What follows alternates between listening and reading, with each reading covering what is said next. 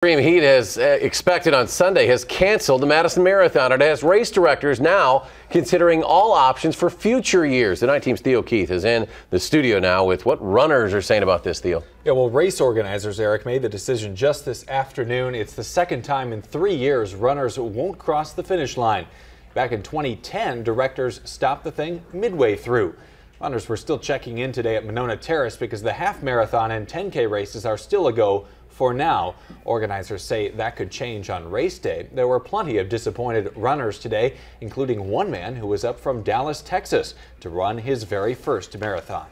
Build and build and build up to this moment, and then it doesn't happen, but it'll be fun. I got to come visit Madison and spend some time up here, so I at least got that out of it. I want them to know that we're as disappointed as they are.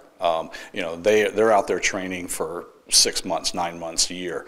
Our staff has been working on this event for over a year. Weather has affected the race 3 out of the last 8 years, and Keith Peterson says organizers will consider starting the marathon earlier in the day next year or moving it to the fall to escape the heat.